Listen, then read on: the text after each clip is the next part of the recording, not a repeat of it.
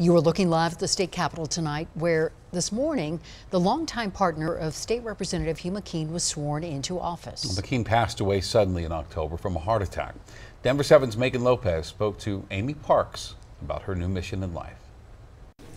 In a vacant House floor 1 month before lawmakers return, there's a chair that feels a little more empty than most. He had a way of making everyone feel like they were the only and best person in the world. A chair left by Republican Minority Leader Hugh McKean, who passed away unexpectedly last month from a heart attack. He was sincere, he was genuine, he cared, truly cared about people. On Monday, McKean's longtime partner Amy Parks was sworn in to fill that position. The only reason I did this was because I lost my best friend and he wasn't able to finish out his term, so I came here, sworn in, came to finish his work. During the interim session, there are no votes for her to cast, no committee seats for her to fill. This moment mostly symbolic. Honestly, it feels like such an honor. Parks will serve just 43 days before a new representative is sworn in to take McKean's place. Even if it's just a short time serving, though, she's on a mission. Maybe we could have prevented his death. I don't know. With her heart broken, Parks is now pushing for others to get preventative care screenings. In the days before his death, McKean did go to the emergency room after feeling back pain, but was sent home. Since then,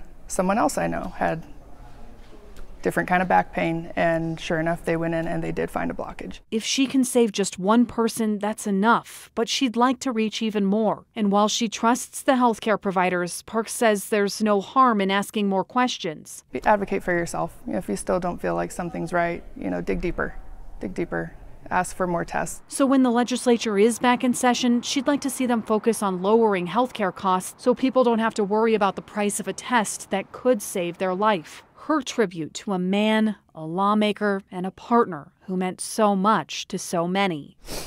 He'd be so proud. Megan Lopez, Denver 7.